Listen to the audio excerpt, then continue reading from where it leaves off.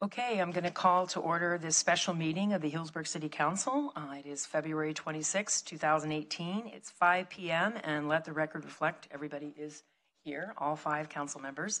And I would love to start with the Pledge of Allegiance, please.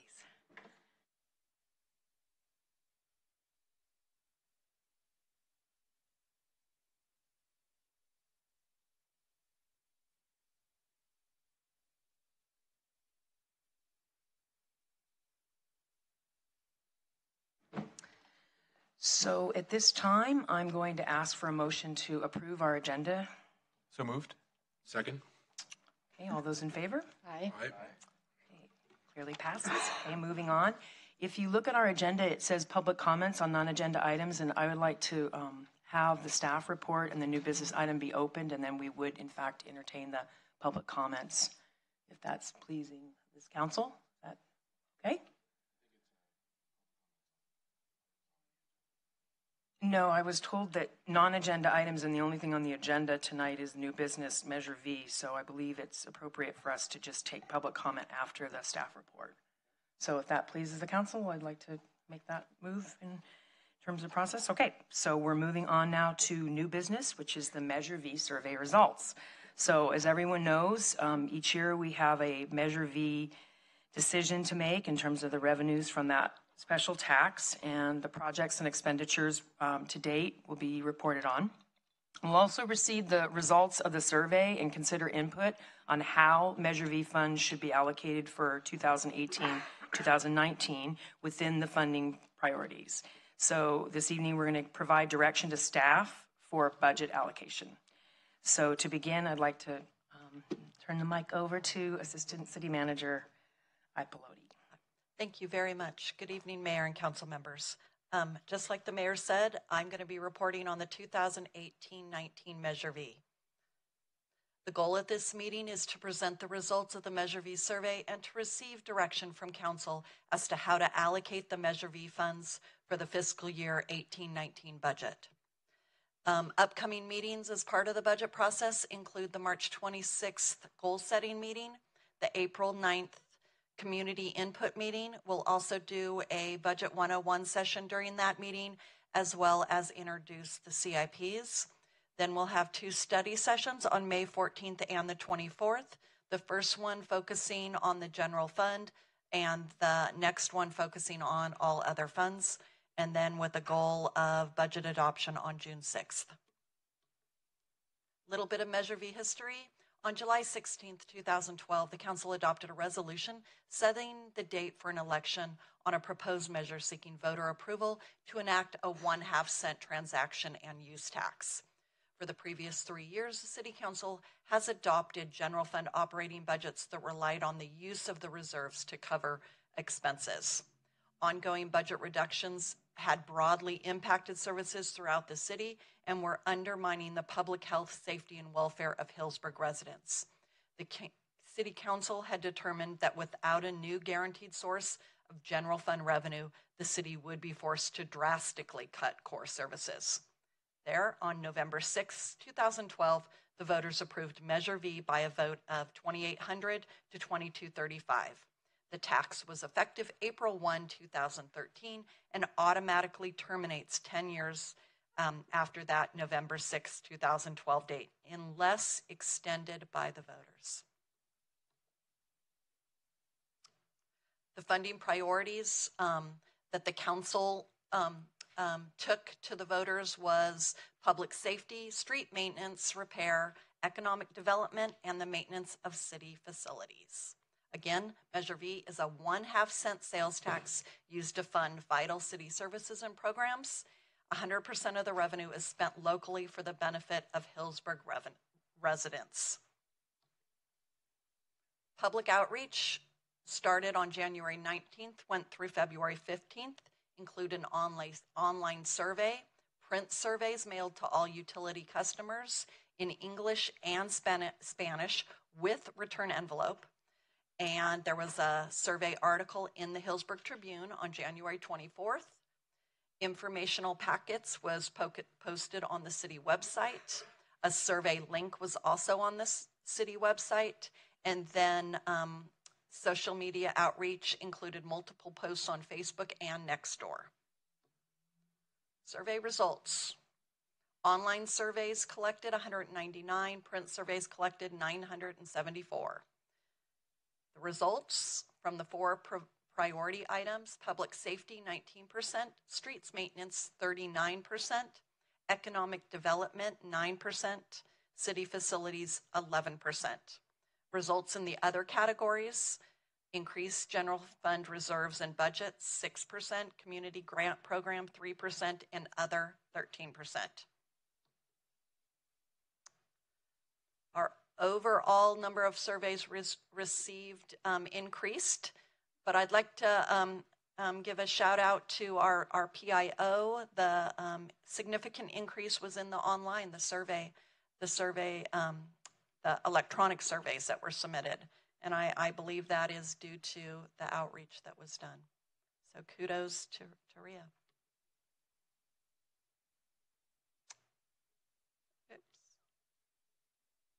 Little bit of a comparison between the results from last year and this year. You'll see that the priorities were very similar: 16 in public safety versus 19 in public safety, 41 in streets maintenance versus 39, 6 in economic development versus 9, city facilities 12 versus 11. All about the same. Very, very similar to last year. Next two slides are going to show survey results versus council allocation. And what I want to show here is this survey is a tool for you. It's a tool for you to determine the actual allocation of the Measure V revenue. And in years past, we haven't necessarily followed the survey results as exactly. So, for instance, in 14-15, the council stuck to the 4 priority items, as well as 15-16. In 16-17, you'll see that we did streets 50%, economic development 5, public safety 17.5, and city facilities 17.5, and then added the 10% housing. And in 17-18, kept it to the 4 priority categories.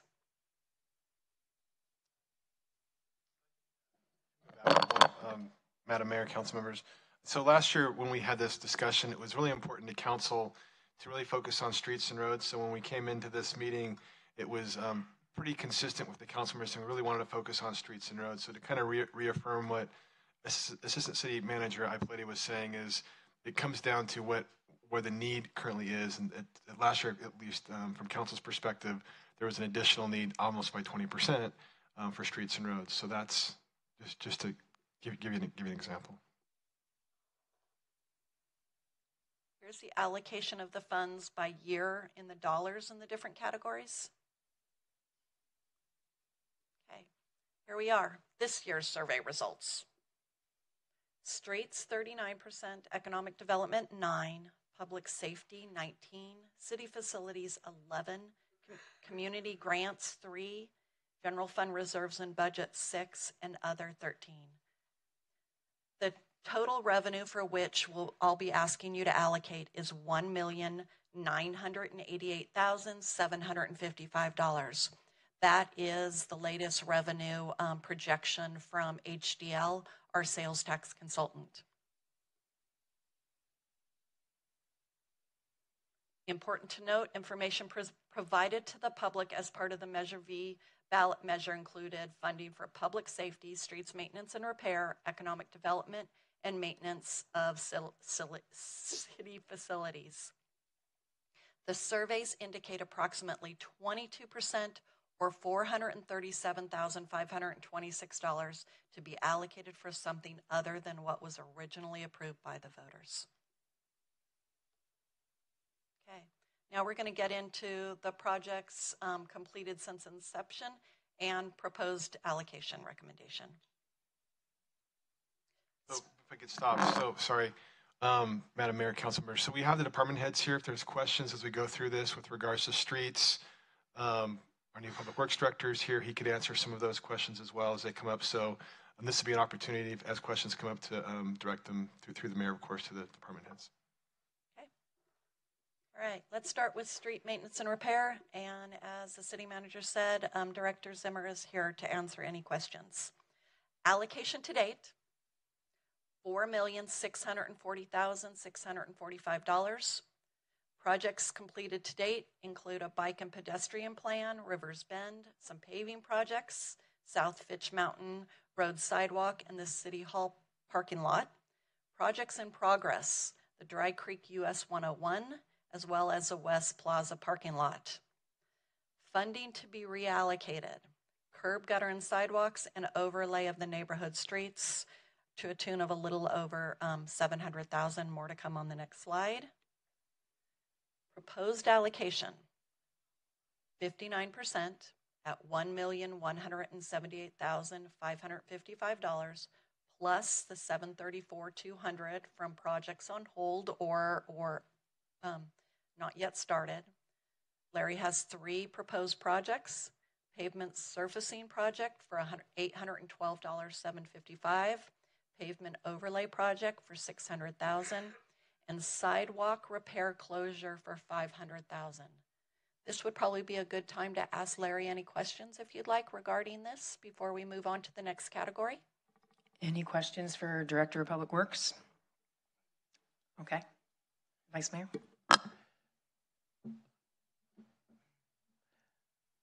Thank you. Can you kind of clarify the difference, the pavement surfacing project, pavement overlay project? So do any of those include any of the underground work, or is this mainly like what we saw last summer?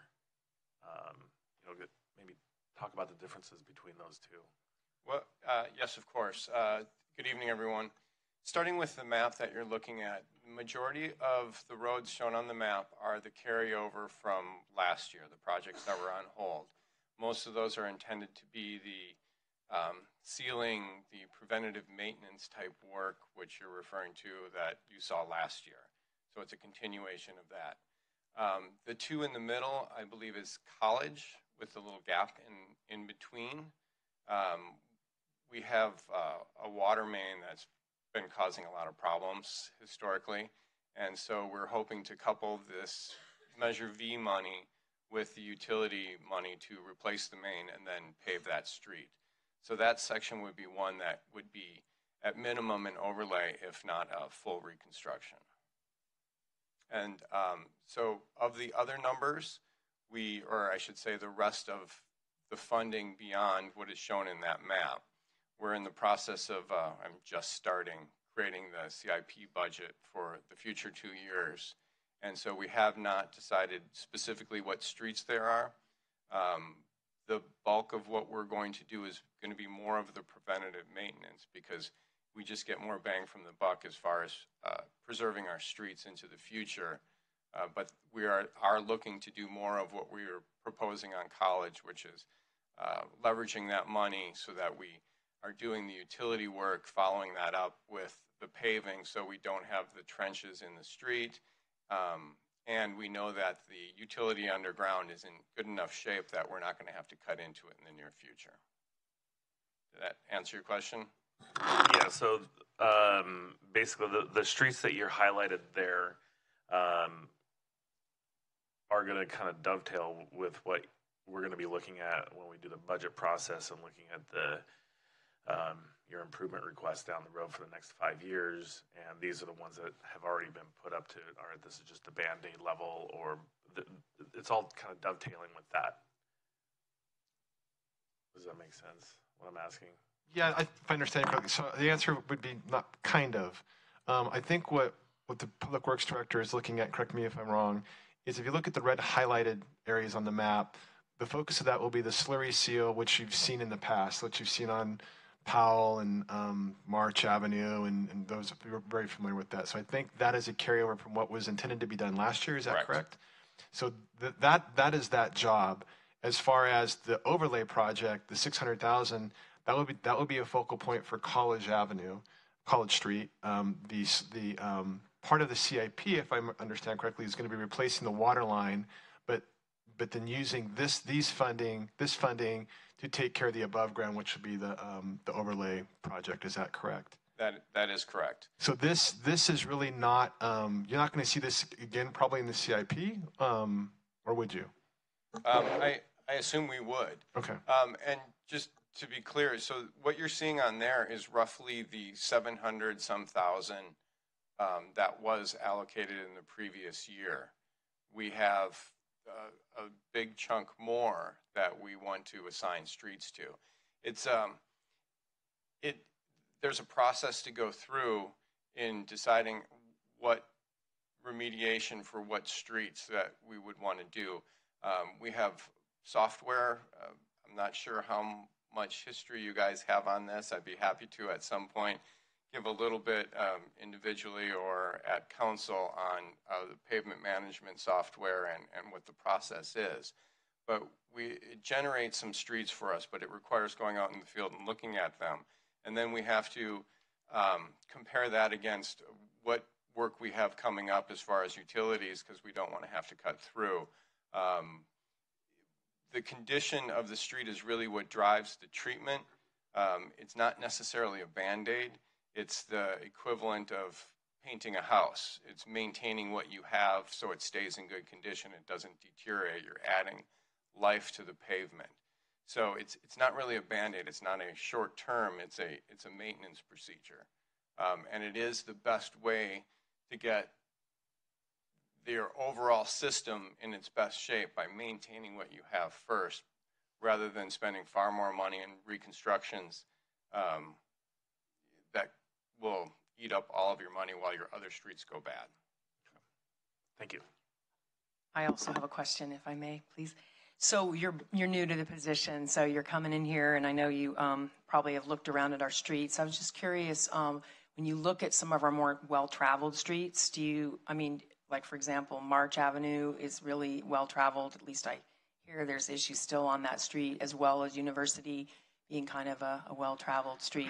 So are those streets going to get any attention, obviously soon, or do you know what I'm talking about? I know what you're saying, but the answer I just gave is kind of be the similar answer. We start with the software, which generates what remediation methods for what streets, but then we go out and we look at the input from council, input from the public, what other things are going on that would conflict with doing that work, and how much money we have, and we come up with the best method of spending the money now that will prevent further deterioration of the roadway as a system, not the individual street, but the whole roadway system, which can save the city far more money in the long run. Thank you. Okay, anyone else have a question? Yes. Yeah, I don't know if this is the right time to bring it up, but is it going to be possible for the city perhaps to take a look at doing a little bit of maintenance on the alleys? I understand that the alleys are actually meant to be the responsibility of the property owners. This came as a real surprise to me, and I don't think most other people are aware of that either. And they're not being maintained. There's some pretty bad potholes in the alleys, and as we are encouraging ADUs, the alleys become more and more perhaps the only entrance to the person's home. And I think we're going to see more, especially like on the alley between Tucker and Matheson, where the lots are very deep, that these are going to be increasingly used almost like streets. So I'm just wondering, could the city do a little bit of pothole repair, a little bit of alley maintenance? Is that something you can fit in? Well, we would certainly look at it and see whose responsibility it is, and if it's ours, then yes, we will go and. My understanding is that it isn't, that it's actually the property owners. But for example, on my alley, there's a huge pothole, and I know the property owner is a landlord, and I know the property management company does nothing. So they're certainly not going to fill the pothole. I'm just wondering if that could become a city responsibility. So again, if the direction of council is to do that, then we would definitely take a look at what the cost implications would be. Again, I'm always concerned, if we've talked about this briefly, typically it's not just what's above ground, but there's underground utilities that sometimes come with those responsibilities. So if it is the will of the council to look at taking more of that on, I'd want to get a narrower focus of what that is, and then work with our public works department or utility departments to find out what that cost would be long term. Sure. So maybe for now, just take a little look at the alleys and get an idea of how big a deal it is. Will Thank do. you. Councilman Niokas? Yes, I just have a quick question about where you come up with the number for the sidewalk repair closure, the 500,000. Is that again? Is that back to the software question? Is that how you're estimating the dollar amount there? It has not been fully vetted at this point. Got it.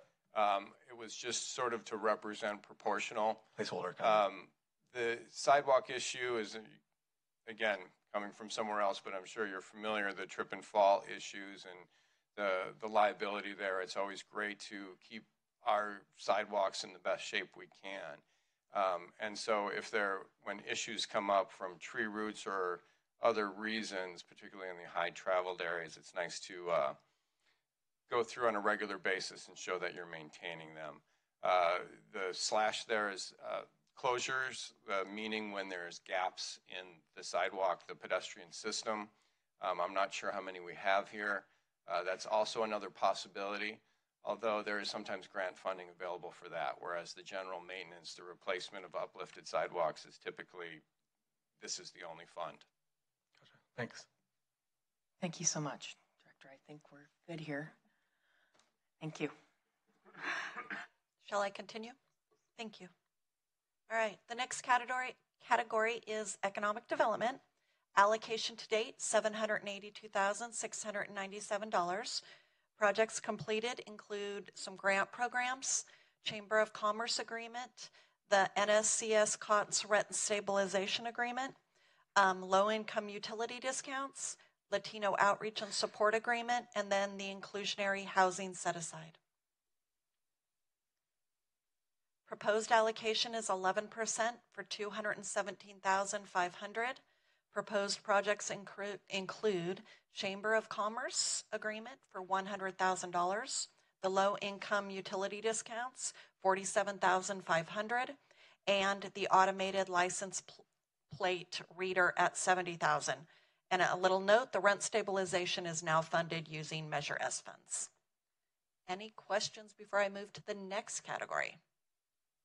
Yeah, I want to ask about Measure S. So that was a decision to start using Measure S for that? Who made that decision? So Measure S was designed for affordable housing projects and programs, and this falls under that. So similar to the discussion we had with council on including housing as a Measure V question, all of the previous housing programs which have fallen within different funds, whether it's a general fund or Measure V funds, have been moved over to Measure S. If it's council's desire to move those programs back into the general fund or Measure V funds, of course, that is your prerogative. What we took a look at is any Measure S type of projects or programs related to affordable housing, we moved into that appropriate funding mechanism because we have funding for it now. How much do we have in Measure S? Not prepared to give that Okay. answer. Okay, maybe I'm next not going time. to guess. Sure, Okay. of course. Okay, thank you. Sure. Well, economic development, you've completed that? Yep. So, any No other further questions? Okay. Any questions? Okay. Okay. I'll move to the next category. Thank you. Public safety allocation to date, $2,351,264. Projects completed to date, including the funding of three positions: police officer, dispatcher, part-time parking control officer, as well as the firefighter down below. Police body cameras, police radio replacement set aside, Lexapool, some fire equipment replacement, fire department portable radios, a Polaris, mobile rims, funding for a vehicle replacement, police station improvements, and fire station improvements. And just a little reminder that the cost of the 2018-19 cost of these three positions is about $293,850, and that funding is for public safety positions. And it's important to note that it's assumed that at this point, Measure V will be at least funding those three positions until the end of Measure V. And right now, the three positions total about $293,850. Proposed projects The option 1 allocation is about 492,700 or 25%. And those option 1 proposed projects include the funding of the 3 positions mentioned earlier. That's a police officer, dispatcher, and firefighter. Adding an additional firefighter for additional funding, and then putting 100,000 towards the police radio system replacement. And that will actually require an additional year of similar funding. So next year we'll be asking for an additional 100,000 for that police radio system. The total is about 100,000. Option 2, if the council chose not to hire the additional firefighter and fund it with Measure V funds, Fire is requesting 100,000 towards equipment, and that includes a paging system, equipment for the new pumper, turnouts and rescue equipment, as well as furniture for the training room. These positions funded with Measure V will require dedicated Measure V funds until sunset. And if option 1 is chosen, the ongoing position costs will be a minimum of $392,700. And also it's important to keep in mind that that number does increase slightly every year. And if I could add to that, Ms. Ipleti. So I asked the chief to, rather than looking at options 1 and options 2, to prioritize them. And I won't speak for Chief Boaz, he can if you have questions for him. But the priority for fire was the new position. The discussion was if for some reason we can't, we're not able to get the position, the second priority would be the equipment. But it was clear to the chief, and again I'll let the chief speak if there's questions, that the first priority was getting 3 firefighters on a rig at all times, and that's where that recommendation came from him. Excuse me. And I also want to reiterate what the city manager said is, these 3 positions currently are in Measure V, and if they hit the general fund, they will have impacts to the general fund.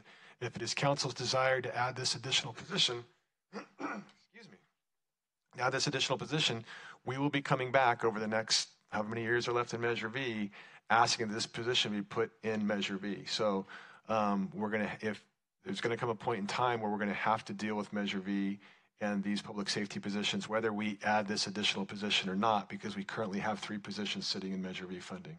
And if those 3 positions hit the general fund, we're going to have to assess what those impacts would be. So I know this is the city manager said that, I want to reiterate that, but also options 1 and options 2. Option 1 is clearly a priority of the fire chief over option 2. This would be a good time for questions for the chiefs, if you have them, regarding these proposals. Are there any questions for Chief Boaz? Yes? Yes. My question is actually for Chief Burke. Sorry, Chief Boaz.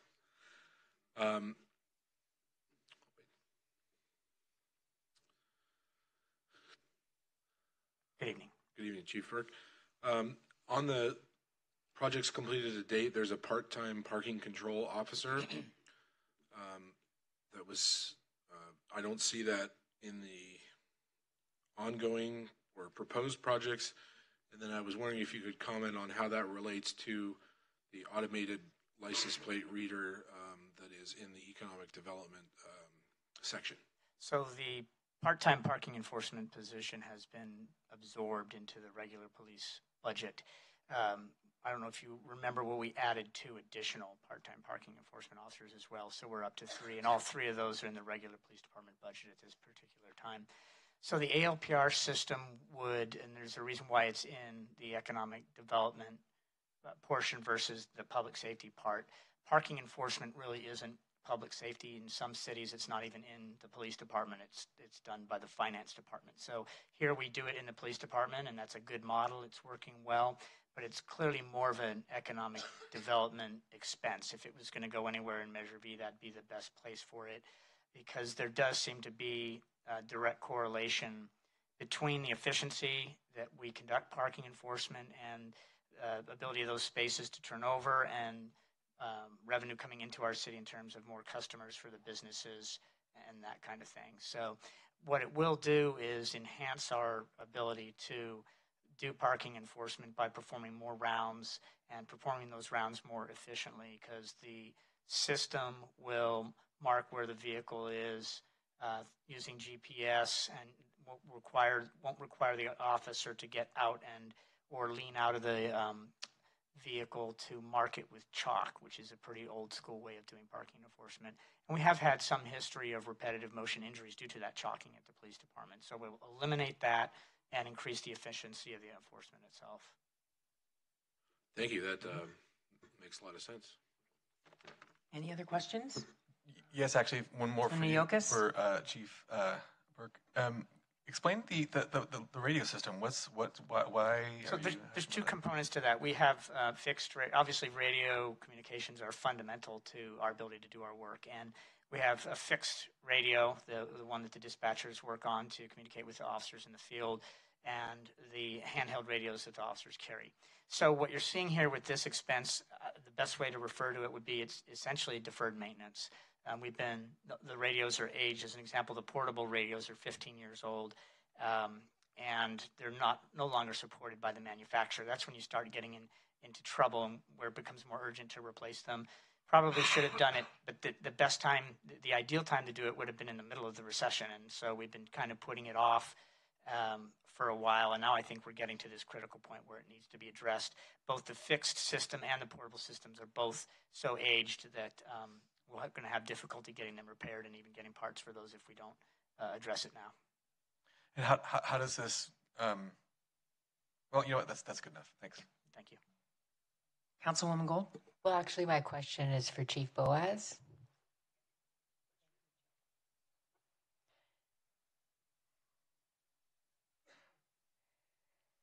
Yeah, just I'm wondering why an additional firefighter is needed now at this particular time as opposed to any previous time.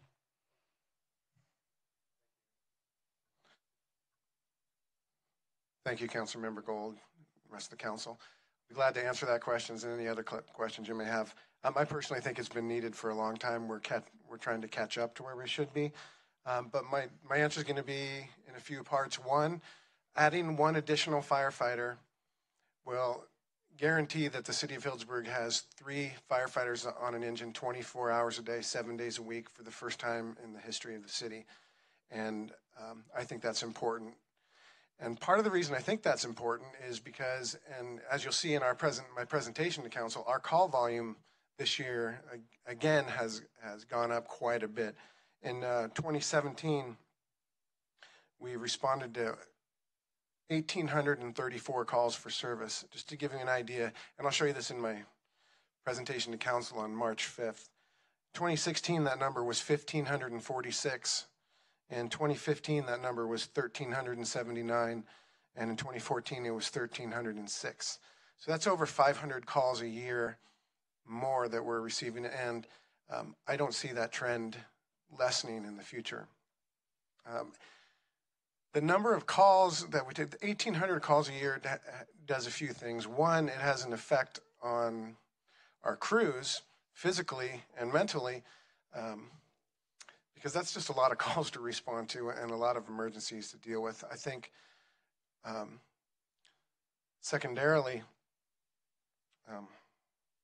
what that does is it translates to less time during the day and the evening for our crews and the people working at the station to actually work on other staff assignments, which all of them have. And I find that, partly because of the call volume, we are falling behind on a lot of just regular staff projects. Adding an additional person would help distribute that workload a little bit more. From a risk management standpoint, I think the NFPA standard 1910 for response, it would be 4 people on an engine. I think kind of the industry practice is 3, and former councils have made it clear that that was their desire, to have 3 people on the engine. We've been reaching that by utilizing our rather robust reserve program, which I'll talk about in a second. But there have been times recently and quite a few times, where we're just not able to fill that 3rd position with the reserve firefighter for one reason or another. And that leaves us in a spot where we have 2 people on an engine responding to emergencies. And, a current example of that would be the fire at Kinsmoke a few weeks ago. The first in-engine company on that had 2 people on it. And that's just not an effective response for a city this size. And from a risk management standpoint, I'm not comfortable with it. We have a very robust reserve program, and I don't want to undermine our reserve program at all, because they do a fantastic job and have done over the last couple decades filling in all the gaps that we have. And I anticipate that they'll continue to still do that. But it's becoming harder and harder to find trained and committed reserves. We lose a lot of people to CAL FIRE over the fire season, and it's just not consistent enough for me. And lastly, if the firestorms proved one thing to me, it's that we have a very thin margin staffing-wise at the fire department.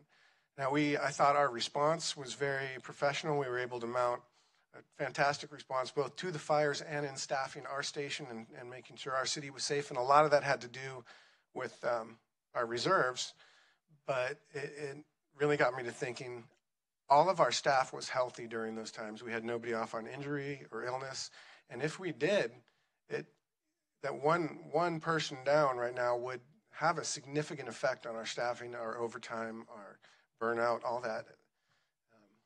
And just adding that third person, it would take the 2 firefighters we have working during the day and put them on shift along with a third, so we'd have a real kind of continuity and consistency in our crews. And this is a long answer, and I'm giving you a lot of information, but I just think that margin is something that concerns me. I'm really worried that should something happen to one of our people or 2 of our people, God forbid, we just won't have the people to do it, and nor the overtime budget. So those are a few of the reasons. I could keep going and going, but I hope that answers your question for now. I'd be glad to provide more detail if you'd like. But just a few more questions. Yeah, Councilman McCaffrey, please. Thanks, Chief Boaz. I just want to commend you for the fantastic reserve program and the fantastic department that you run. I was wondering if having that third firefighter would help strengthen the reserve program further than what it is now. The question is, would it help strengthen the reserve program? Yeah, I think it would for a couple of reasons. One, a lot of the reserves we have are going to school and training to become professional firefighters. And, showing them that their hard work can pay off by, hiring one of our own or having the opportunity for them to test for a position in our department. I think it motivates them. It wants them to be around more. Also, I don't anticipate adding one position to the engine will impact our reserve program at all. What I'm anticipating is that, with continued vigilance, we will be able to, a lot of the times, have 4 people on the engine. And that's what the NFPA standard is. And that is really the amount of people you need on a first engine company to really get some work done in the first few minutes of a fire. So I think that increasing staffing will, it'll provide them a level of confidence and safety, training, and motivate them to be around more, actually. Councilman Yocas. Thank you, Madam Mayor. A few questions, Chief. First of all, I think I've asked you this before about the insurance impacts, the impacts of our rating, of our ability of the insurance companies to evaluate our ability to protect property in town. How does this? Do you know how this impacts that rating? Sure. Well, you're referring to an ISO rating. Yeah. Okay, ours is currently a 2. So when they do a review of the ISO, there's a number of factors that they look at. Staffing is certainly one of them, minimum daily staffing, and how much or how often the department's reaching some national standards for the amount of people that we can get to an incident in a certain amount of time. So staffing does play into it, and of course adding additional staffing will kind of fortify our rating, I think, because it'll be an increase from where we are now. Yeah. Another question would be, how would this additional firefighter impact our ability? Well, I'm thinking about how we work with partner districts, Dry Creek, the various other districts that we actually partner with. How would this, are there, and I also understand that the county is looking at reorganizing how those districts are operating and funded. Is there any way that, do you foresee any sort of impact in the future of how those participations might change and with our financially? That's a complicated question. There's so many unknowns about what's going on in the county right now. I think for us as the city of Healdsburg, there could be a lot of opportunity for shared services and maybe even revenue, but it's too early in the process to really say that what that'll be. I would anticipate that we continue to maintain our contracts for response to the Sodiomi Dry Creek area as well as Fitch Mountain, of course. As far as reciprocal response, most of the mutual aid engines that we get in response to our fires, well, they come from, Windsor, Rincon Valley, Santa Rosa, Forestville. They all have 3 people on the engine. So by guaranteeing 3 people on the engine, we're certainly ensuring that we're providing a more reciprocal response to them. Okay. And then finally... Does that answer your question? Yeah. Okay. Thanks. Well, I think to your point, there's a lot of unknowns at the county level right now, right? So there are a lot of unknowns, and how and when the city of Healdsburg plays into it, it's unknown at this point. I speak with the city manager about it a lot. So if I can add to that, I think the city actually is in a pretty good place with regards to the county because we have the contracts in place for Sodiomi and Fitch, which really, if we didn't have this contract in place, we would be the ones responding regardless because we're the closest. But having that arrangement with them, and I know the chief will be working with the county to strengthen those agreements here this next year coming up. But as your point, the county has a lot to sort out with regards to fire safety. To reiterate what the chief said, we're in a pretty good spot here. We have a great department, good chief, and we have good relationships with our neighbors. So whatever's happening in the county, they have to work that out. But we are currently in a really good space, and we will participate in those conversations, obviously, and bring counsel along as things come up. Okay, fine. My last question would be regarding the tasks that aren't getting done. So in other words, the impact of not having this extra person means that there are tasks that aren't, call tasks that aren't. Can you explain? Sure, I can give you some examples, maybe not all of them, but so each staff member on our department has at least one primary staff assignment and a few that are underneath that. For the captains, those are probably more administrative, managerial, like Captain Gerald Williams is our training officer. So that takes a tremendous amount of his time. We have a person that's in charge of personal protective equipment for the entire department, all the reserves. That's a time-consuming project. Somebody's in charge of EMS, basically keeping up with best practices in EMS and keeping all of our EMS supplies stocked. We have one of the staff assignments is equipment, which actually more bleeds over into at least 2 staff assignments because it's a lot of work. Maintaining and repairing our equipment. We have people whose staff assignments include annual ladder testing, annual SCBA testing, rescue. Does that give you an idea? Some of them, Thanks. Off the top of my head, that's not a comprehensive list, but everybody does have things that they're focused in on, and the more we can spread that out, the better. Right. Gotcha. Thank you. You're welcome. Yeah, Thank you, Councilwoman Gold. Yeah, I just wonder if you could maybe shed any light on why there's a significant increase in the number of calls. I assume they're mostly medical calls. That is a very good question, and I am going to be providing you some more detail on that in my update to council on March 5th. And I'll show you what calls were increased and what percentages. But what I'm seeing in the data is that our increase in calls is across the board. It's not any one type of call. We're going to more fires. We're going to more medical aids. We're going to more public service calls. And the increases are fairly standard across the board. So I would just attribute it to how much busier this town is, how much more is going on with development and people and tourism. It's just a lot busier now. I'll try to provide you a better answer on March 5th with some data to back it up, but it's just, I think part of it too, with cellular technology, I think people are a lot more likely to call 911 for help. So that could be part of it as well. Thank you. I too had that question, so I'm glad it's raised about how would you characterize the changes and the increases? Because it's valuable to us to know that as we talk about the city and how it's changed and why it's changing and why it demands more public safety. And so I really am eager to hear more about that for March 5th. I also wanted to know, how many full-time firefighters do we have in the city? Okay, that's a good question. We have three, right now we have 3 captains, 3 engineers, and 2 firefighters. So 8. But we also have myself, Right. Chief Collister, Ruben, who's also a firefighter. But on shift, 8. So this would make it 9. This would even it out to 3 per day per engine company. Okay, and as far as for the March 5th, may I ask you to provide where the people live? I mean, these firefighters, what the proximity is to our city. You don't have to answer it now, but I'm just curious how many are living where they're living.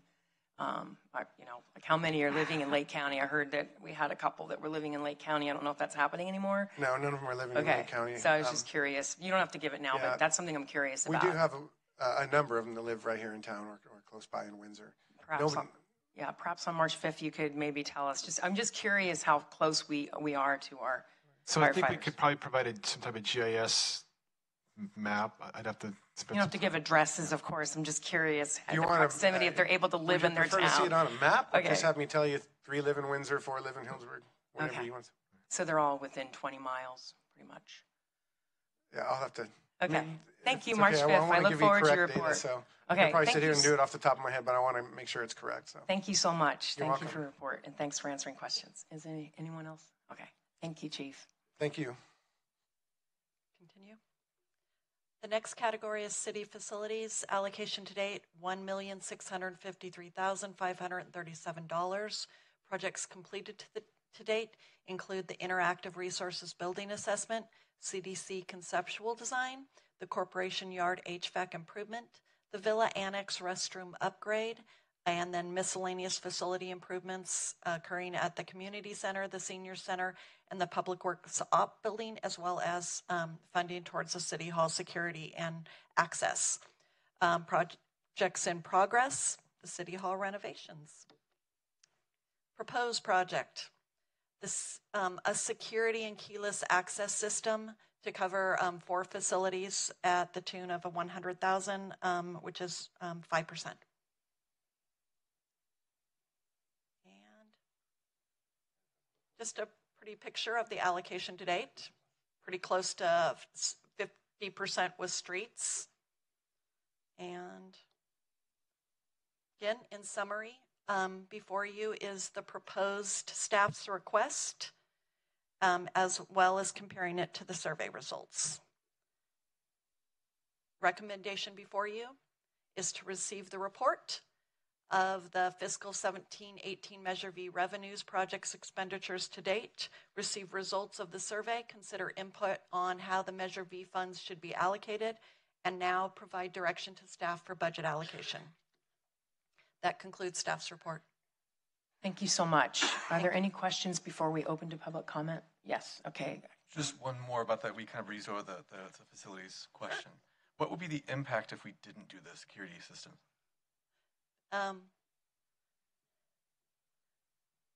We will continue as is. Right now, we have a lot of keys out there, and our goal is to make this a city with a keyless facility city, and to improve the security of our facilities. I mean, we have a lot of supplies, materials in different buildings, and what this would allow us to do is, first of all, track who's coming in and coming out of those buildings, but also have a much more secure building. If average of $25,000 per building allows us to have it's a tolerance level from risk, and allows us to lower that tolerance, frankly, and have a more secure facility. Okay, thank you. Any other questions before we open to public comment?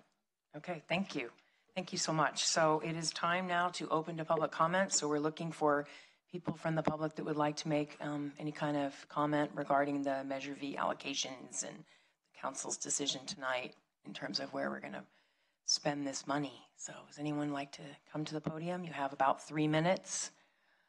So I invite you up. Yes, please. Thank you. Gina, welcome.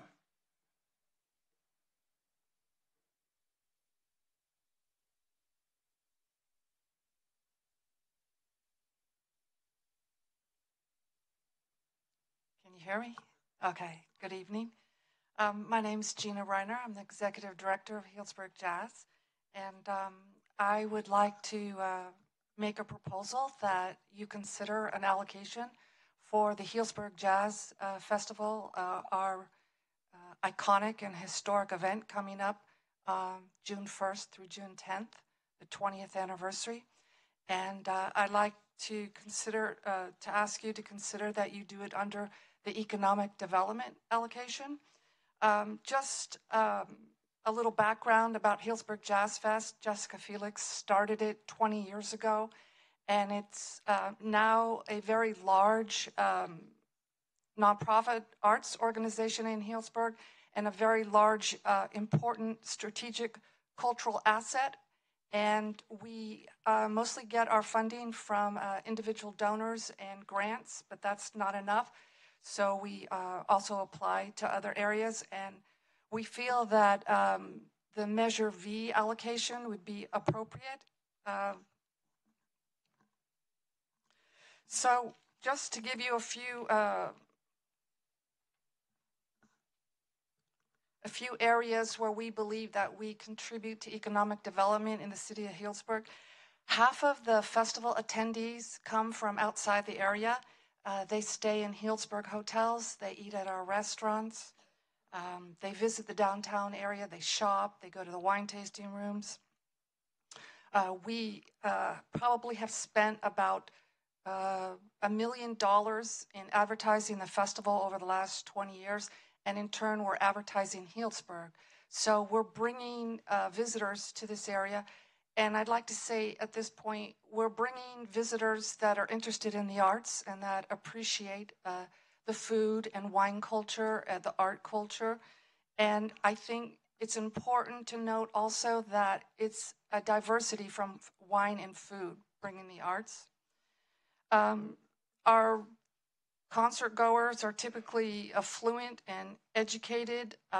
We think that by their visits, especially this year, it will aid in faster economic recovery and revitalization to the city of Healdsburg post the October 2017 fires.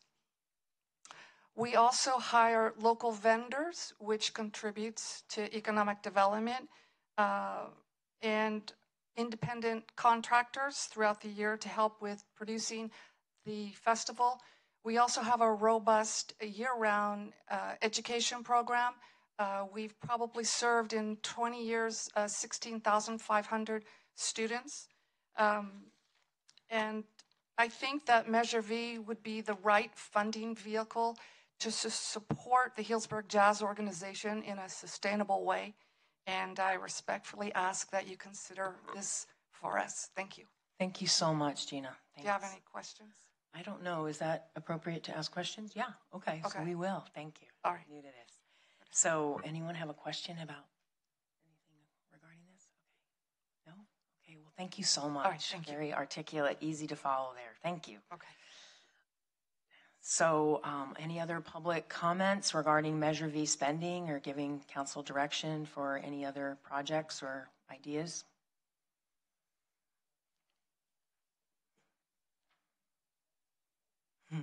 Thank you. Welcome. Hello, I'm Jessica Felix, and I just got a nice introduction from Gina Reiner, who I can't tell you how happy I am for the first time ever to have an executive director. So it's something that we added to our budget this year. Before I talk about the festival, I actually have some questions that that arose as obviously I'm not really that familiar with what economic development is. So the first question actually is, what is the 13% other for? I mean, I know a lot of us wrote in things, so how is that going to be determined? After you ask that, she's going to, or you'll record that, and then we'll maybe answer those questions. So what I would if we want. suggest is we take all public comment, and if there's any questions, when public comment is completed, we'll be able to answer the appropriate Okay, questions. I'm going to ask the same question, so Okay, it'll get answered. well, I mean, I have some other things to say, but the questions that arose, well, because I'm not actually sure what economic development is. Because I'm looking at what you fund, and I'm trying to understand what economic development means, because that's what we thought we're helping with the economy. But I don't understand how low-income utility discounts and how they develop the economy. That's how I understand that they're very important things to fund, but I'm just trying to understand. I'm not complaining. I'm actually just trying to understand why an automated license plate reader is going to generate income by giving more tickets. I mean, maybe it's just not all about income. That's what I'm confused on. I'm thinking that economic development is to help the economy and the community. So if that's a question that can't be answered in this, then we can maybe talk about it sometime. But these are things that I'm a little confused on. But anyway, I do just want to reiterate everything that Gina said. From what we feel that we do fit into that category. We are the largest nonprofit organization in Healdsburg. Our budget this year is going to be $600,000, which is $200,000 more than last year. We're added an executive director. We've extended our advertising budget, more costs for artists, more costs for airfares, more costs for hotels, which actually I'm having trouble finding rooms for my musicians. So I'm hoping some of these hotels are going to open soon. But I believe that we've given a great gift to this community, and you all know me, even new or old. I mean, I'm always looking for avenues. You can't take it. I mean, a lot of people think that we just find money. It's just there. It's easy for us, but it's not. It's hard. And I've been doing it myself pretty much. And I'm tired, and I'm really happy that I have help. And we want to sustain the festival. We want to see it grow. We want to see it continue in Healdsburg. And to do that, I'm going to need staff, and I'm going to need help. And we want to go for another 20 years with or without me. It has to be sustainable. And I think this grant will help get us going in that direction. Once we build executive director's position and other positions, they can help raise more income. But right now we have to add those positions. So please consider us. Thank you. Thank you. Is there anyone else that would like to speak? Thank you. Welcome, Mark. Mark Decker, Healdsburg. Just had a quick question in regards to the projections that were made this year. How has the prior year's projections kind of gone through? Has it exceeded it? And what happens to the funds if they have been in excess of the allocated amounts from prior years? Do they carry forward? Do they get held in reserve? And what happens to the funds on this budget if, in fact, it does exceed the amounts? Does it get allocated out pro rata there to each particular fund, or are they held, or what's the status on that? So I'd like to kind of get an idea about that. Thank you. And again, City Manager, is it appropriate then to answer these questions in a minute after the public comment? Thank you. All right. Anyone else like to like to pose a comment, question regarding Measure V?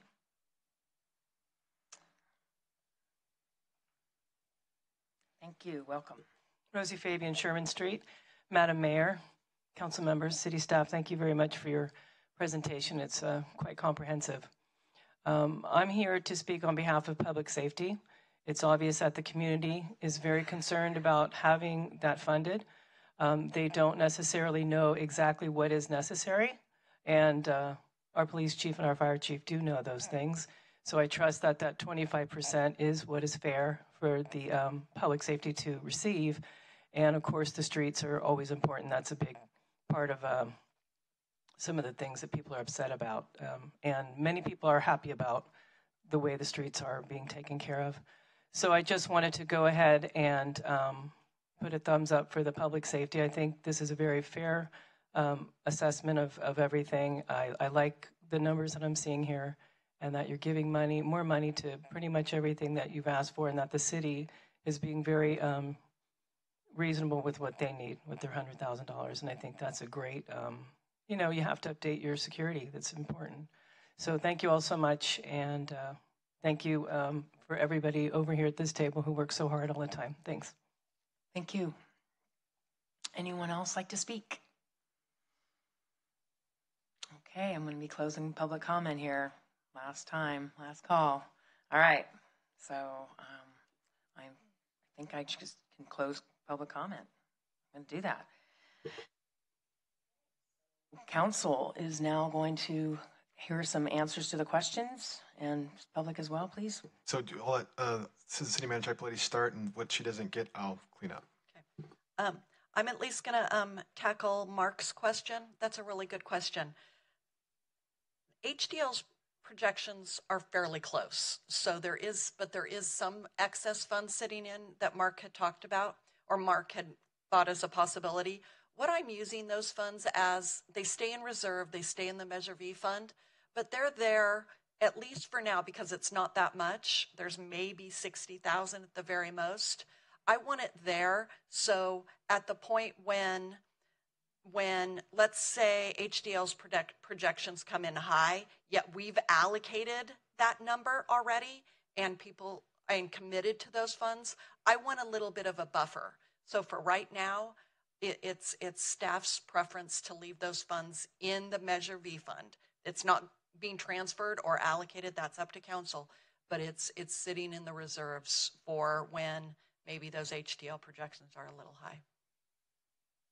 And I'm going to let Mr. McKellion answer the other two questions. So the question was, what is economic development? And I believe the yellow flyer that was mailed out, it's defined as funding for economic development programs can be used for the following purposes: developing and implementing incentives to retain and recruit businesses to Healdsburg, infrastructure improvements to support business retention and development, and or supporting the Healdsburg Chamber of Commerce. 2 years ago, we also provided some housing incentives in there as well. I think that was actually a question that was on the actual flyer. And so from there, we funded some of those programs, which was the COTS and Reach for Home project. And we also were looking for an area to land the utility discounts, which made sense because from a housing perspective, we want to be able to keep those folks housed and providing those discounts in the low-income housing. They in turn are actually working in our community, so there was a linkage there as well. As far as the ALP program, I think that's what the acronym is. The idea was the more vehicles we can actually turn over, there's more people actually shopping in our community, so they're not taking those spaces up for a longer period of time. So when there's an open space, the idea is somebody will come in there and take that, and they'll be walking around purchasing in our local areas as well. So that's where the connection is for that. I believe those were the two questions. Oh, and the question was, what were some of the other, and talking to Rhea, who collected all these survey results, the response was the majority of the other comments, and again, if you look at the flyer, there's actually an area you can write in what other was, and so there's some kind of a mixed bag, but my understanding is the majority of those were for housing and for parking. Housing and parking is my understanding. And the balance of those, there was some for park maintenance, some for homelessness, there was some for facilities and things like that, but the majority, I believe, of the two were for housing and parking. Okay, thank you. I think that's what I was wondering about that 13%, because as you probably remember, I didn't want to take housing off of the Measure V survey, so I'm just curious how many people are still writing in housing, so I'm just wondering about that. So thanks for asking about the 13%. It is a tool. I know it's not scientific, but I like it when people take their pen and write words instead of just numbers and actually validate their values. So cool. All right. So at this point, we're up to a conversation here as a council to decide how we want to allocate, and I'm open for anyone starting here. Does anybody want to begin? Councilman McCaffrey. Yeah, I want to thank staff for their choices. I think they make a lot of sense. Some of the ones I'd like to talk about specifically is the firefighter position. I'm in support of that. I think that having 3 firefighters on an engine makes a lot of sense. And I'm just really proud of our department, and think that having that fully staffed department is an important thing. And I really like how the reserve program has gone too. It creates a nice pool to find folks to fill that position. And I know that if this does go through, that we will have someone very well qualified for that position and already familiar with our department and the surroundings. I really like the automated license plate reader. It probably comes as no surprise to everybody. That's something I've been talking about for a long time. I think that bang for your buck, when we're talking about parking with our parking consultants, and if you kind of roll all that into one, I think that technology will really help us make a difference in parking, which I think is a source of a lot of woes for people in town, both businesses, residents, and visitors. And so I think that having that technology will make a level playing field and will kind of reveal the source of why we have these parking issues, and it will generate some data to be able to be analyzed and look at that situation a little bit deeper for in the future if we want to make other decisions about paid parking, other lots, and spending even more money on something like that. So I think that that's a great thing. As far as I'd like to go into the economic development as well. I think from Ms. Felix's question, economic development is kind of a broad brush, and I think that you can look at a lot of things as economic development. In the survey, I think we talked about it in kind of the pure sense of creating, retaining businesses, creating new businesses, and I think that the chamber, if you look at what the chamber has done and does for us, I think that that's very valuable, and I support the allocation for the Chamber of Commerce. I think that's really important, especially now that we have some projects that are creating some friction downtown, and I think that the Chamber's been doing a good job of holding meetings and kind of working with those businesses to the best that they can. But that's another thing that I'd like to talk about at a later date, maybe at the gold session, some more details on that specifically. But I do support the chamber, and I also think that what Ms. Reiner and Ms. Felix were talking about with the Jazz Festival, I think that is an institution that we want to keep here in town, and I think that it is our best interest to make sure that organization has some longevity, and I support a grant to that organization as well. I think that in years past, I have worked as a volunteer in the Jazz Festival, full disclosure, and I enjoy the community that is around it. And I think that it's more than just a festival. It's a community that has become part of Healdsburg, and something that a lot of people, I think, equate to Healdsburg. And I think I've heard the council talk about funding the arts, and we talk about a lot about sculpture, some of the events that we've done in the near past, Art After Dark with the arts, the Healdsburg Center for the Arts, partnering with them, the events that we do for Dia de los Muertos. I think it's showing me that there is something out there that is beyond wine and food, and I think that us supporting the arts is something that we should be interested in from an economic development standpoint to diversify our economy, which I think is important. And I see that supporting the Jazz Festival and other organizations such as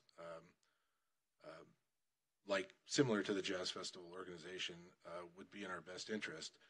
And going forward, and this is something I'd like to bring up at the goals session, is to talk about some kind of an art advisory group. I won't go into it, but something to where in the future that group can advise us on how to allocate funds that we would like to use as economic development tool for the arts.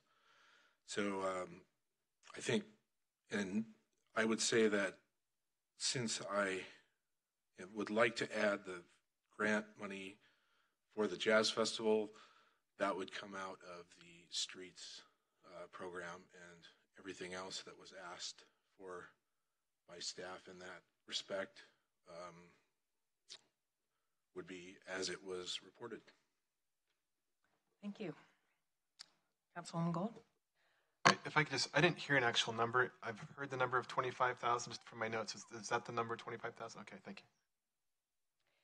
Well, I want to commend the staff on coming up with a budget allocation, which I think very closely mirrors what the voters' intention was when they passed Measure V. I know there's other issues that are extremely important. Certainly, affordable housing is very prime in a lot of people's priorities. And I hope that we can find a more robust mechanism than Measure S to go forward and have more funds for affordable housing. I don't think it's going to come out of Measure V. And like I said, I think that the allocation that you've come up with is good. As much as I support the Healdsburg Jazz Festival, I think it's a great organization. I think it's a bit of a stretch and probably not really in what the voters were thinking of when this was basically like an emergency measure, Measure V, when we were doing poorly financially, and the voters are really thinking about maintaining essential services. So I just think that there's more appropriate funding mechanisms for supporting the arts, which I certainly support, but that maybe Measure V is not that, and that maybe we don't want to open the door to a lot more organizations coming forward with proposals for these funds in the future. So that's my point of view on that. Let me get clarity. So as far as the position goes for the fire, are you prepared to? Yes, well, probably like the chief put forth a great case for needing another firefighter, and I think we all want to have our fire department adequately staffed. Of course, I do have some anxiety about using Measure V funds for staff positions because they have an end point, and then what do you do? So I've thought about that, and I'm not totally comfortable with it, but I also feel like it's appropriate to take care of our needs today, and we're not really sure what our needs and what our financial situation will be in 4 or 5 years when these funds expire. So I'm okay with going ahead with funding the position. Obviously we understand that there may be a shakedown in 5 years if these funds are not replaced in some way. Thank you. Councilman Yokis? Sure. Well, I'll continue that train of thought about the safety. I too am supportive of Chief's request for option 1, but I also share the concern about funding positions with Measure V.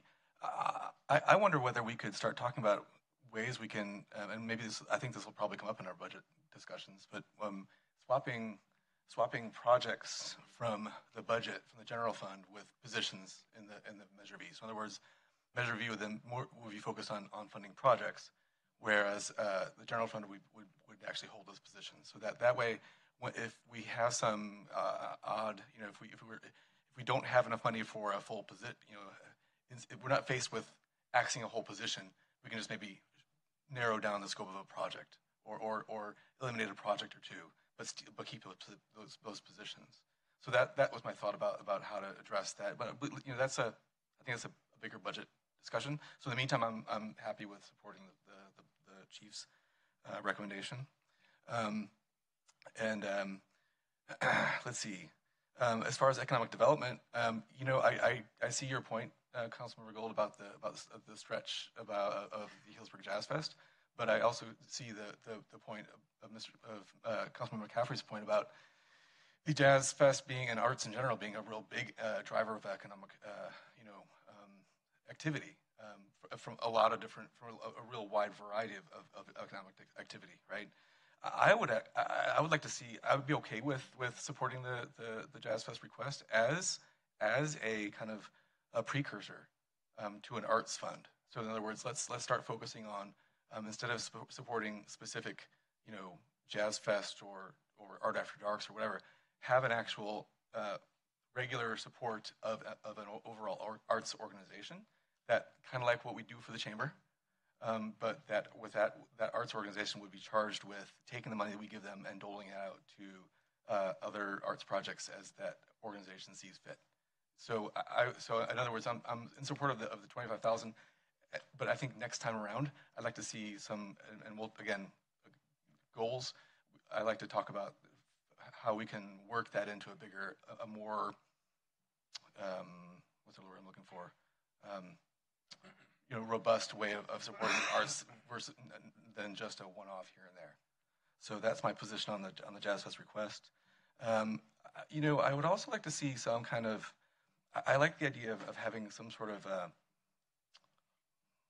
like a venture, almost like a venture capital or social entrepreneur fund that we could actually use to say, let's say someone would like to have some sort of an event like the Jazz Fest, but more of like an ag tech event, an ag tech conference here in Healdsburg. It's maybe a little bit of an outlier idea, but it could have arguably a lot of benefit to us, right, to the city.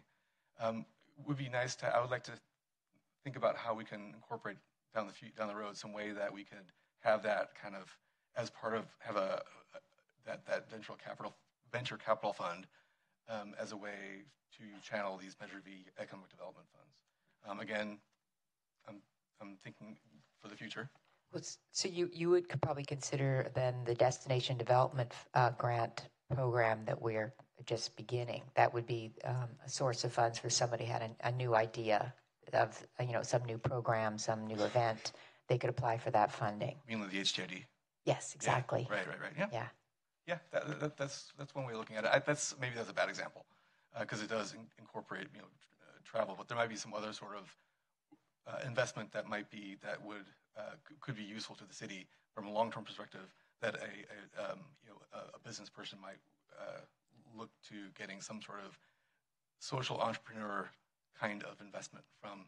And then community. and the arts fund that you're contemplating, is that a Measure V idea or is it some separate fund completely? No, the idea there would be an aspect of Measure. So just like we have a fixed kind of investment in the chamber every year for $100,000.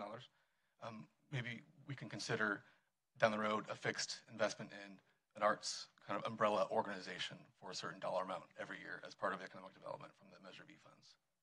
That's my thought. As far as another idea for economic development, I know that we've been talking about a lot about the impact of the roundabout on the downtown businesses. I'd be curious to hear what you. I know that there are all kinds of hairy legal questions about the claims that we may or may not receive as far as the overage of the contract with Bay Cities. But I wonder if you'd be open to asking staff to come up with some sort of a program, and staff maybe you can chime in. So we're actually going to have a closed session discussion on this on the 5th. We could table that discussion until we have that. That way we're not delving into any legal challenges. Great, thanks. But that's one of the thoughts that I have about economic development. The license plate reader, I think I'm super behind that. I think it's only smart that we would invest in the technologies that would allow us to, manage our infrastructure more smartly, right? I kind of think of that as almost like a streets. If we were investing in parking, if we had parking under the streets column last time around, to me, managing parking is kind of part of that streets component as well. So if we're talking about rejiggering numbers, maybe it's half to streets, half to economic development for that 70,000. But either way, I think it's really smart, and I'm very much in support of that. And then finally, streets. So I'm looking at the $500,000 for the sidewalks. To me, that's another way of saying let's invest in ways that are non-automotive to get around town, right? So what I'd like to do is carve out a certain amount of money, a good chunk of money that could be used, that we'll have to kind of reserve to be investigated as a source of funding for supporting alternative non-auto transportation that would be decided through a mechanism of a work session roundtable of various parties involved with transportation issues around the city. So for instance, I know that the Senior Citizens Advisory Committee has been talking about developing a walking program, a safe walking paths program. They've been talking about doing a shared transportation program. There's been talk about some sort of a voucher system and you even heard some other tangential interest in subsidizing like a Lyft kind of a program, right? There's some sort of a shuttle that we can work with the downtown merchants to connect to SMART. So these are all kind of ideas that if we had some funding, some chunk of money set aside, we can go to the stakeholders in the town and say, okay, we're serious about looking at different ways of addressing that non-automotive transportation. But I don't know what those answers are yet. I don't think we have those answers, so that's why I'm proposing let's carve out a chunk of money, and it's to be used at a certain to be allocated as we decide based on that input from the stakeholders. And so those are my thoughts. Thank you. Okay, Vice Mayor Hay. Just a couple thoughts. The way I look at this is I want to respect the vote for Measure V and what this was for. And when I look at this, and I do appreciate the staff's recommendation on how much is going to streets, I look at this kind of as a difference between capital improvements and operating expenses. And I like that we're front loading everything with a big chunk towards streets, because you spend that money now, that lasts quite a long time. The public safety, some of these other things are operating expenses, and I think we need to approach this like Measure V may not get renewed. I think as a council, we have a responsibility not to consider this, it's free money, it's going to continue forever. We've got 2 budget cycles that we have to address some of these, and it's a lot of money, but in the grand scheme, when you're looking at the $2 million that's out there right now, 1.1 is going towards streets. That's just for this next year is what they're proposing. That $1 million is going into the streets and infrastructure that'll last many years beyond if this doesn't happen.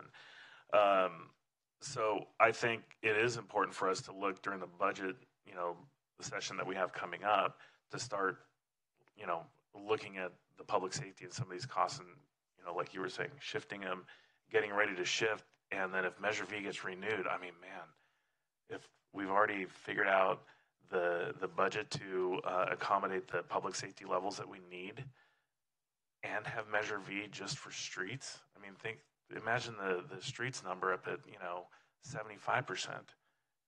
What could we do here to really improve the infrastructure? So I really look at this as capital improvements versus operating expenses. The other thing is, the nice thing with the streets is it's improvements you can see right away. So I like this proposal. I do support option 1 that the chief had proposed. I agree. I think that's something we need to do. And then it's our responsibility to figure out how we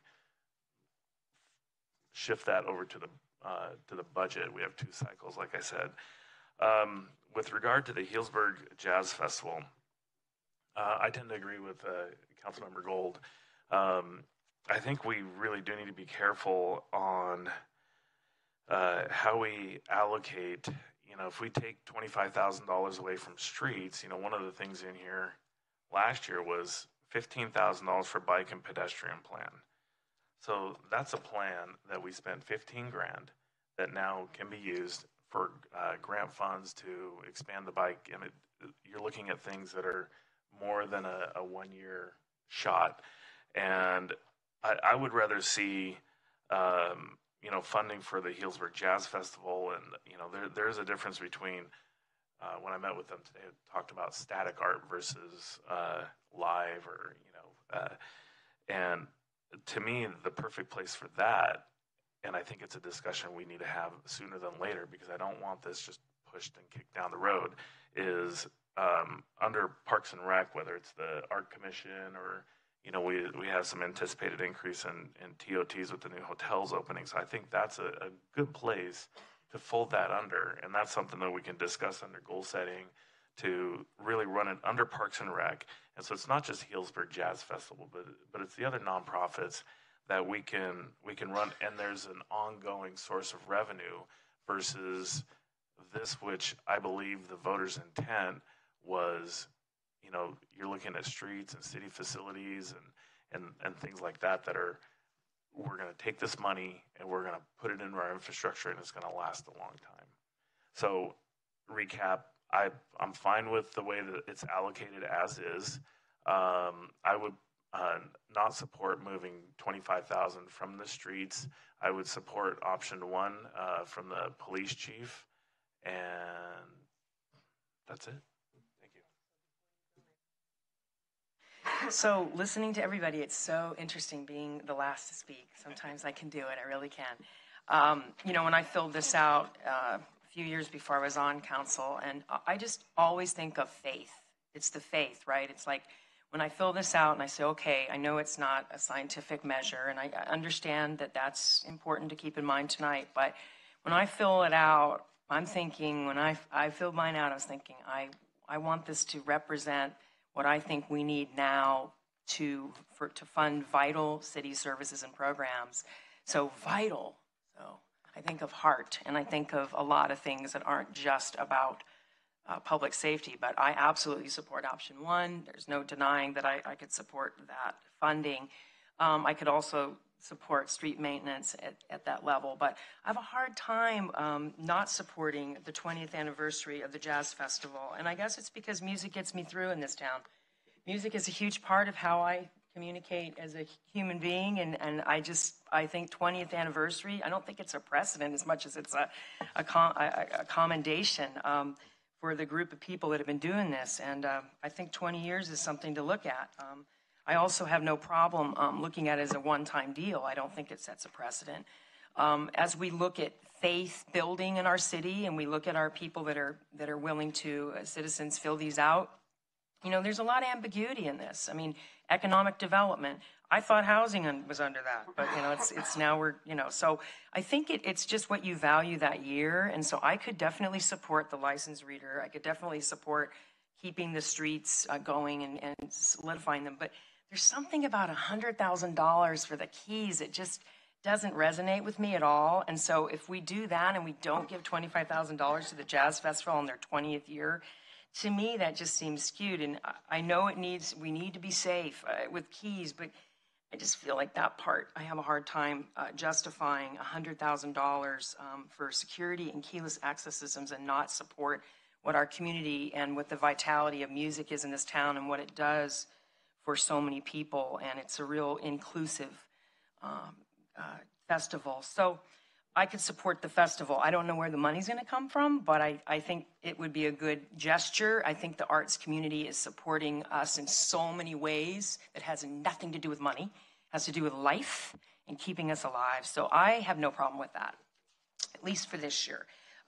Chamber looks good. I'm really supportive of anything we can do to continue to do what I believe our chamber director told us.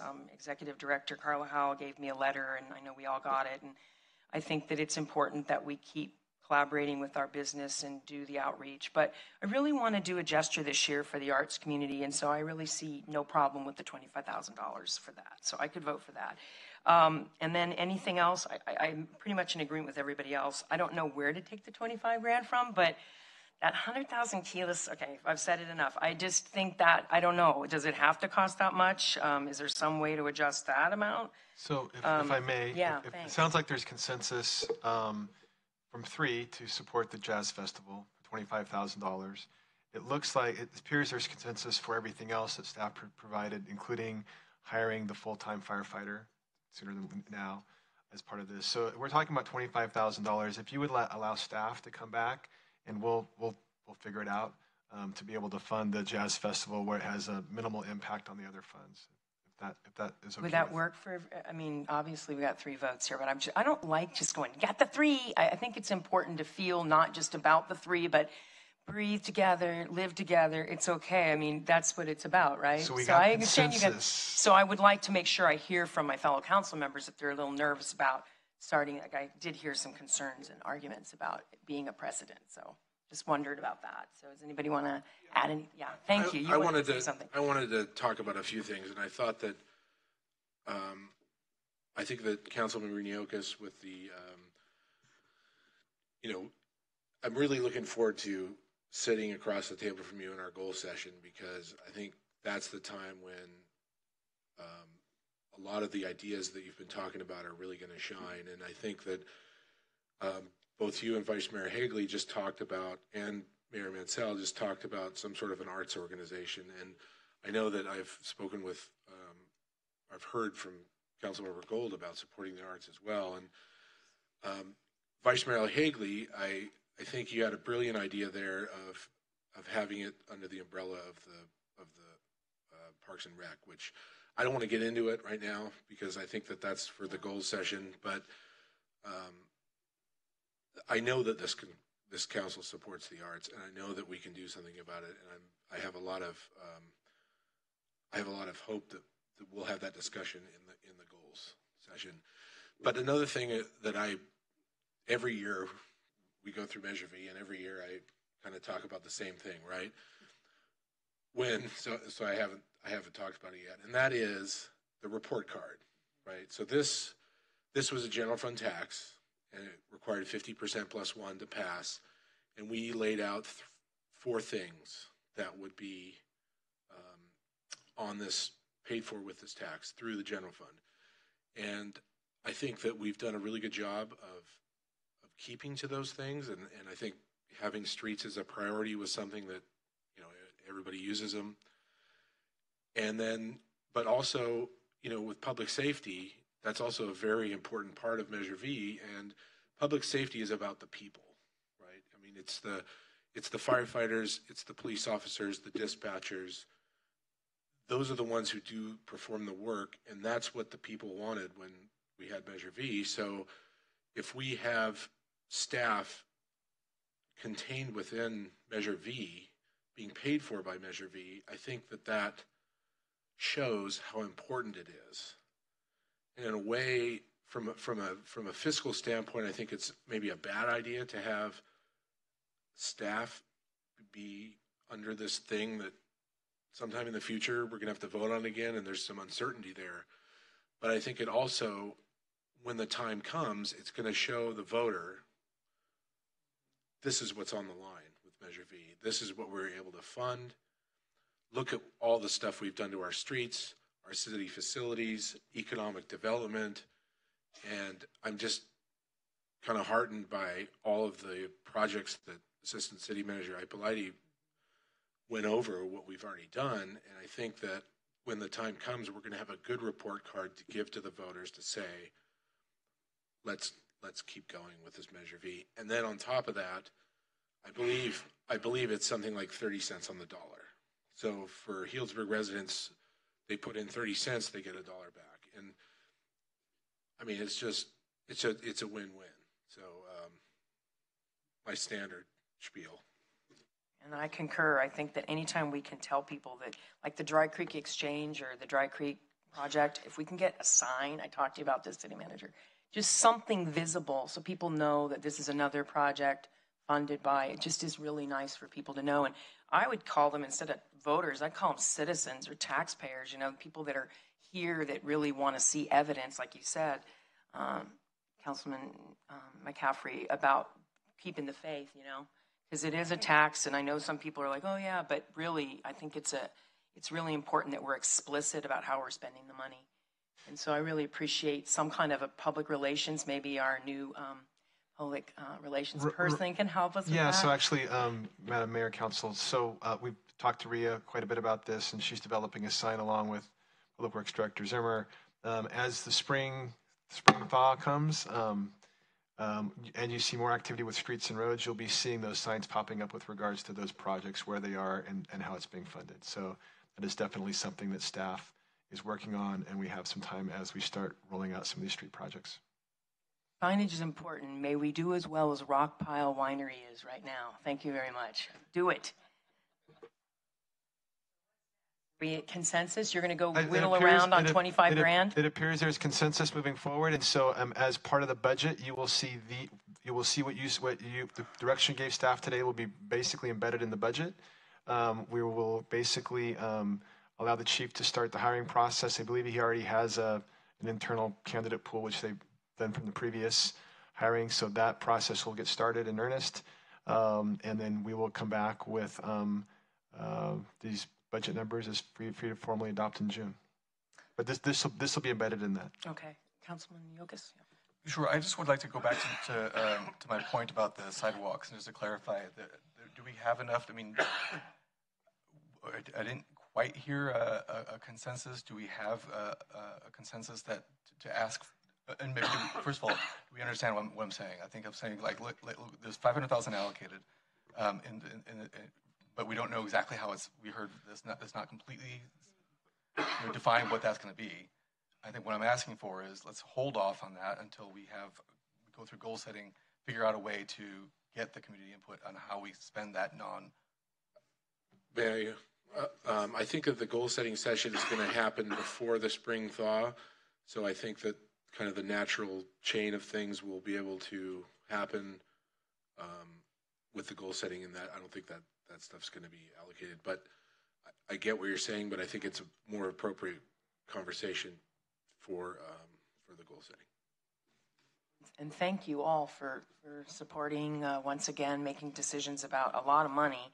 And want to thank everyone for coming tonight and showing your support for your different causes and work that you do for the city. It really means a lot to have all these wonderful public safety people in the room. I'm feeling it. Plus the Jazz Festival and a lot of interested citizens that want to support their causes. It's really a good night, and it's nice to have the money. I'll tell you, that's the great thing is, you complain, but this is definitely worthy of our interest, and we're spending money that the city is generating through a sales tax that our voters supported. So let us do well with the money.